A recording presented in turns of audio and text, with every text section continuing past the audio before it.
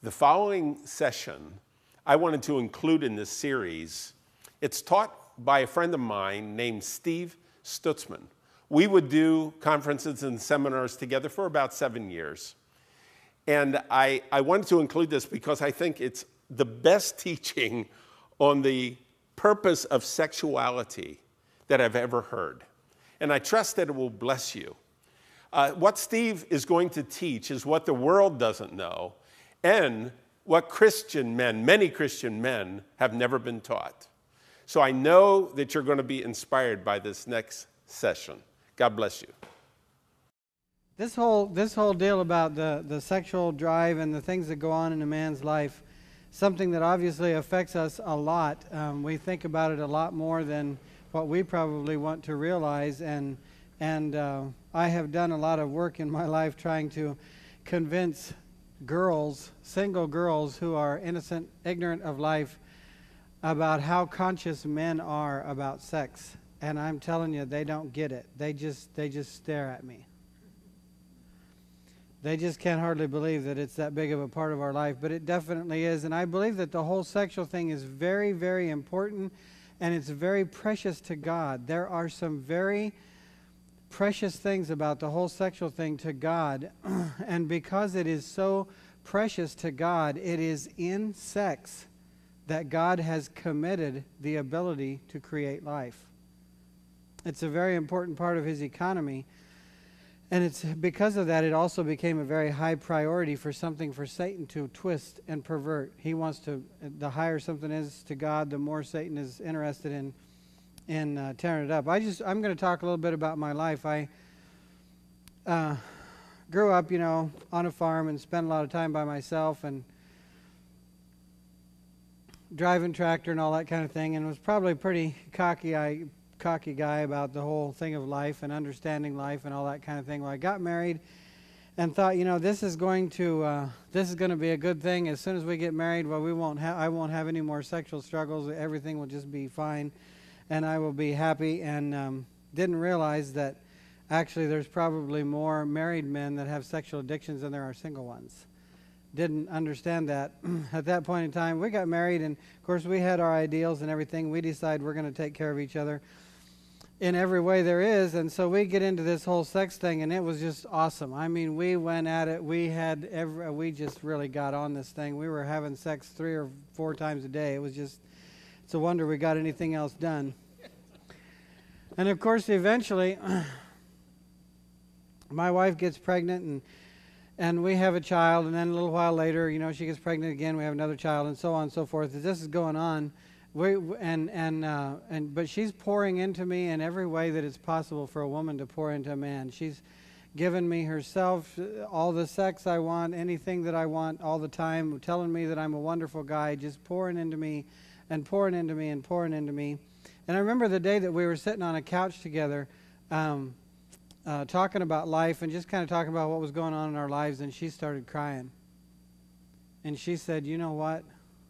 One of the most disappointing things to me is that I have poured into you in every way that it's possible for a woman to pour into a man, and you are just as empty as the day I started."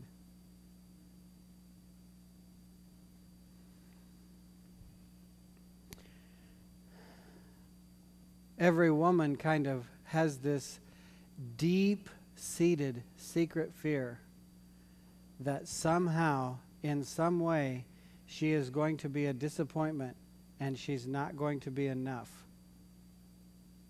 And when she sees you look at another woman, when she sees you look at a magazine, when she sees any of that stuff, it feeds that fear inside of her. You are not enough.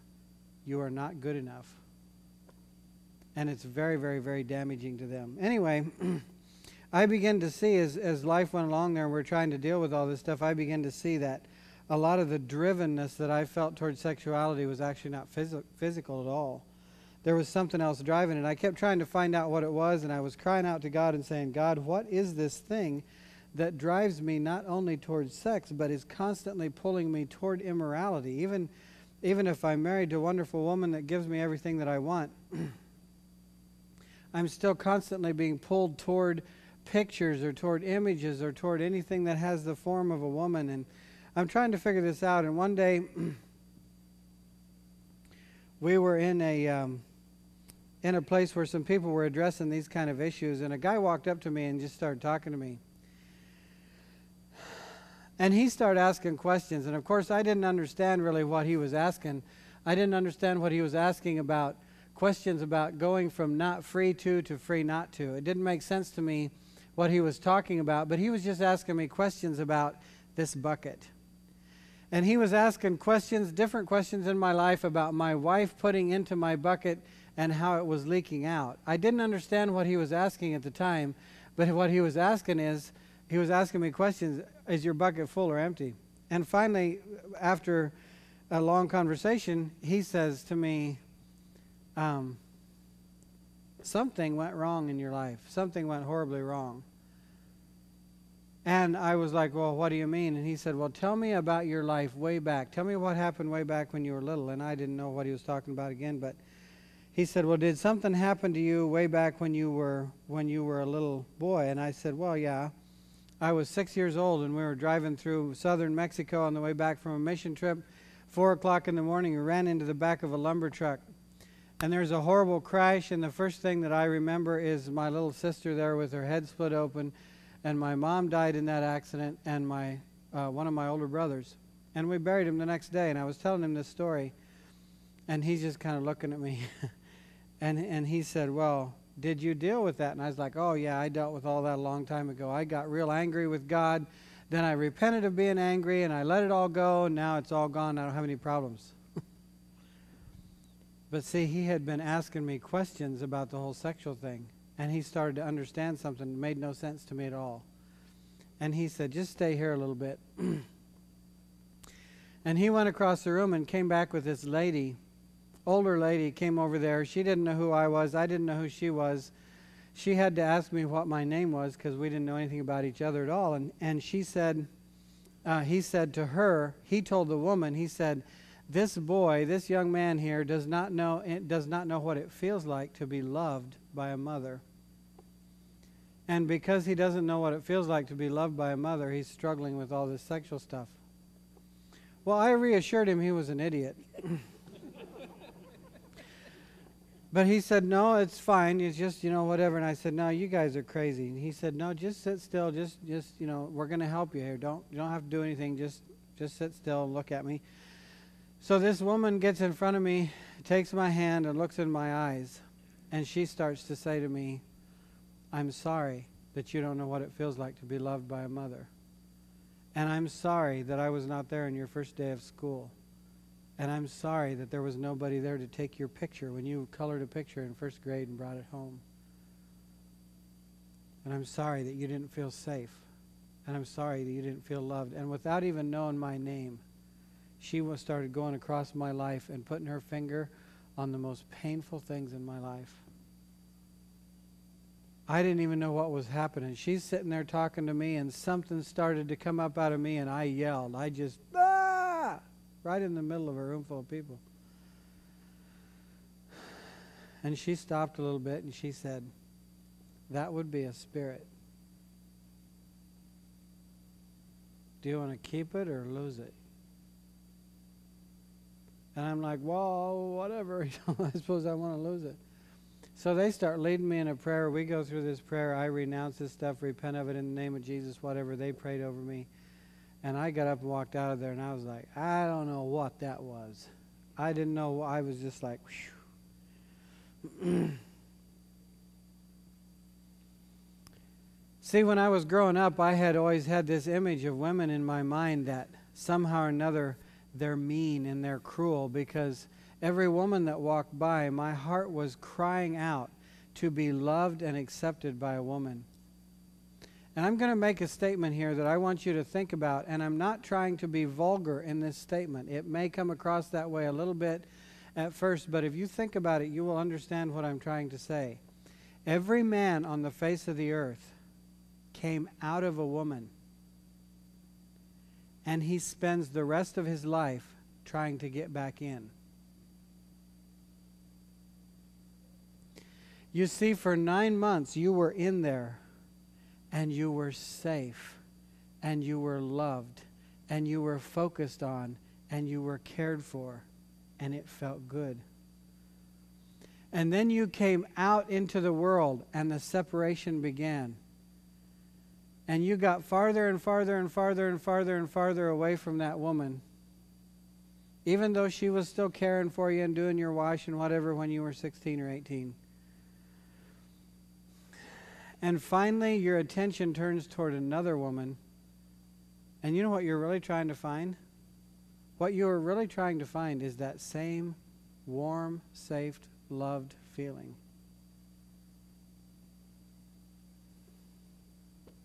I had been drawn by all this stuff all my life and didn't know what it was. But I couldn't get it from the women around me. It made me angry.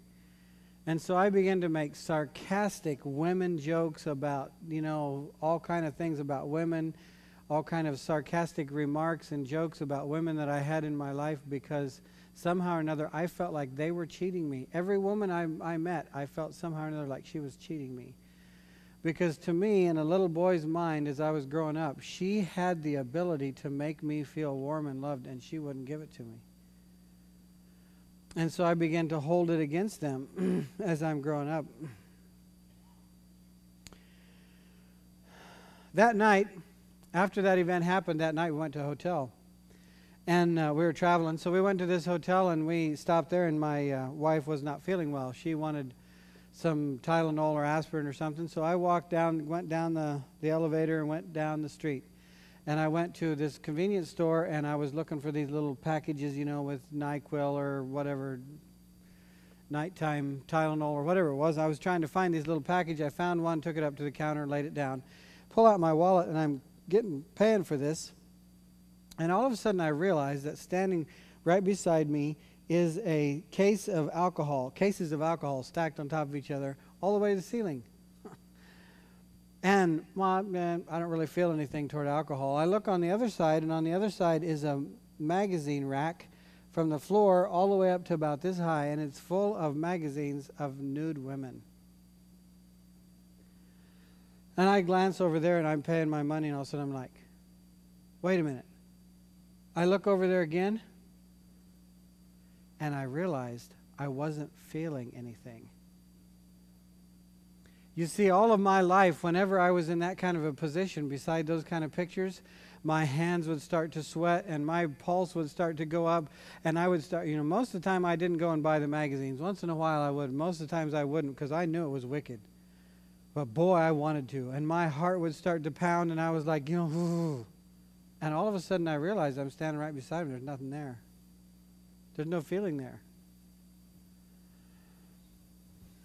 I was wound up. Because I began to realize there that the root of that thing had just been shattered out of my life, and I didn't even realize it.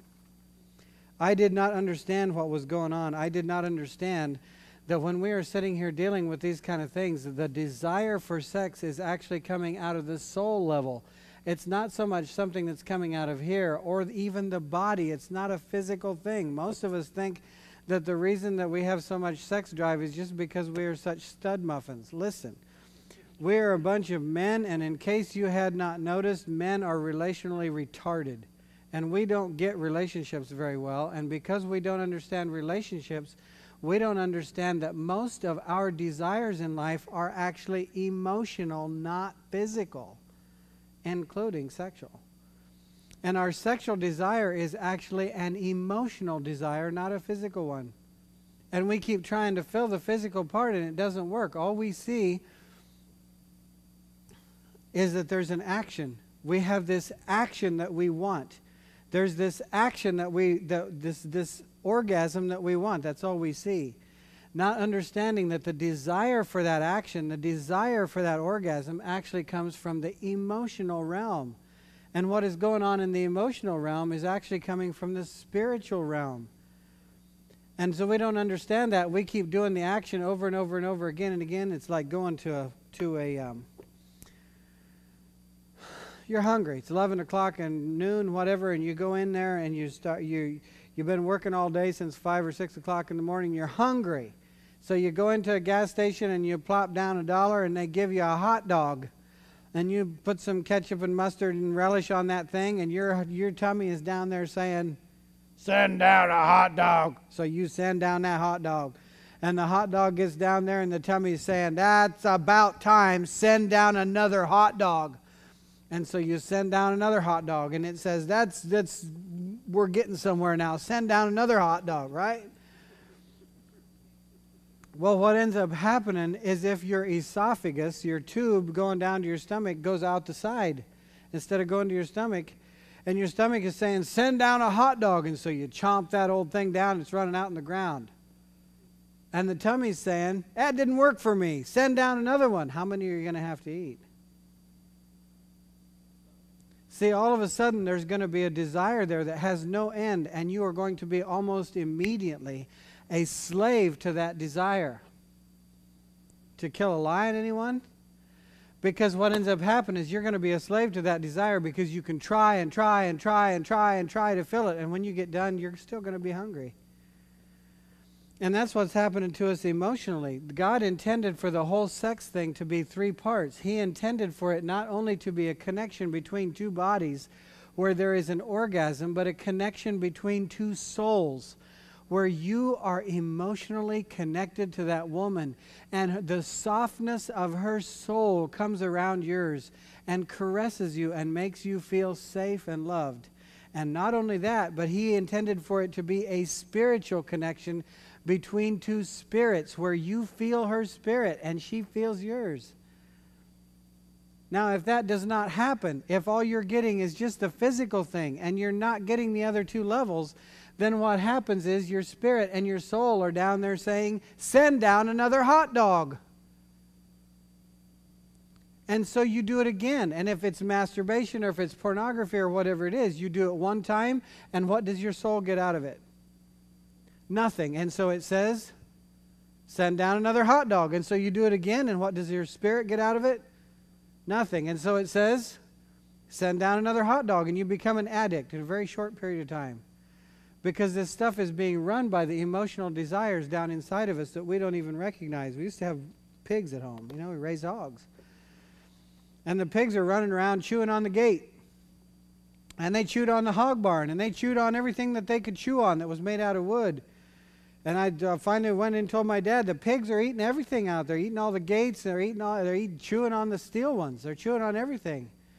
And he said, oh, you got to put salt in their feed. So the next time we ground feed, I hooked the tractor, the grinder, go grind the feed. He said, go get a 10-pound bag of salt, dump it in there. So just got a 10-pound bag of salt, ripped the top open, dumped it in the feed, mixed it in the feed, put it in the feeder, and the pigs stopped chewing the gate. It never occurred to the pigs once that they wanted salt. Now, I'm not trying to tell you that you're pigs. But when that missing ingredient in them, that thing that they needed when it was given to them, all of a sudden, the appetite to chew on the boards stopped. And we're a lot more like that than we want to believe. We have a drivenness. We don't know where it's coming from. We don't know what it is. But I would suggest to you today that the continual struggle that we have a lot of times with moral failure is not actually a physical problem at all. It is an emotional problem that has spiritual connections. And you will never have, in quotes, a victory over the physical part until you understand what your body and your soul and your spirit are actually seeking. As Bruce has been trying to say, the whole thing with the sexuality, it's not a bad thing. Sex is not bad. I know there was one of the church fathers back there in the 300s, in the 4th century, that came up with this idea that sex is bad and that you should do it as seldom as possible, and I'm glad he wasn't my preacher. And he was wrong. Sex is not a bad thing, it's a good thing. It probably needs to happen more often. The fact of the matter is that it's not actually the sex drive that is the problem. And a lot of times the reason that the women in our lives don't want to go along with our sexual drive is because they feel that thing not connecting. See, if you and I as men, if we are only connecting with the woman physically, then she is not feeling fulfilled emotionally. And she is not feeling connected with spiritually. And if she doesn't feel connected spiritually and she doesn't feel connected emotionally, she's not going to want to have sex. Because women are not as emotionally retarded as we are. They're a little farther advanced in some of that, so they kind of understand what's going on. So that's, I don't know, that's kind of what Bruce wanted me to bring out here a little bit as a bit of a rant and probably as an advertisement for his book. Because when we started looking at some of this stuff in some of the teaching that we were doing, we start looking at this thing and saying, if you're really going to deal with sexuality, you need to understand that sex is a good thing. It's part of the leadership that God gave you. But out of its place, it becomes horrible. It's kind of like fire. A fire in your house is an excellent servant, but it is a horrible master. And that's a little bit the way that sex is. If the fire is in your house, burning your house up, obviously that's a horrible master. But if it's your servant and it's heating your food, it's a good servant. So don't get angry at the sex or think that even the sex drive itself is bad. It's actually a good thing. The problem is that we have not understood what we are actually trying to get out of it. Well, we finally reached the end of this series. And normally you'd expect me to come on and say, goodbye, your journey is over. But honestly, we know that your journey has just begun. You're on a major journey in your life, but I want to remind you of a verse that I quoted at the beginning of this series, and that was Romans 8:37, that says that we're more than conquerors. And I told you that I didn't understand exactly what that meant when I first read that verse.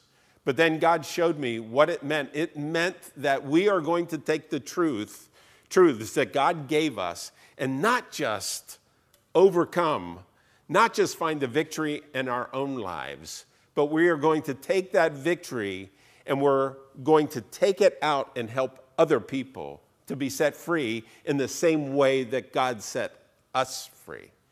And to me, that's just the glory of the gospel of Jesus Christ and the truth that sets us free. It's not just for us, but we all get to be ministers of God in a hurting world. And I thank you so much for just sitting through this series. I trust that your life is changed. I also want to say that Ruthie and I are available for conferences on marriage, anything to do with leadership. We do a marriage seminar for leaders and people in ministry. The Overcoming Life, we do conflict resolution. You can find out more about what we do on my website, which is tokillalion.com or brucelengeman.com. And again, thank you, and I'm going to pray for you in the name of Jesus. Lord, as each man goes his way, Father, I just pray that your anointing will be on them to be more than conquerors, that the truths that set them free, the light bulbs that clicked on in their mind would not be just for them, but Father God, it will be a chain of influence that will affect tens, hundreds, thousands, and maybe even millions. And we give you the glory for it in Jesus' name. Amen.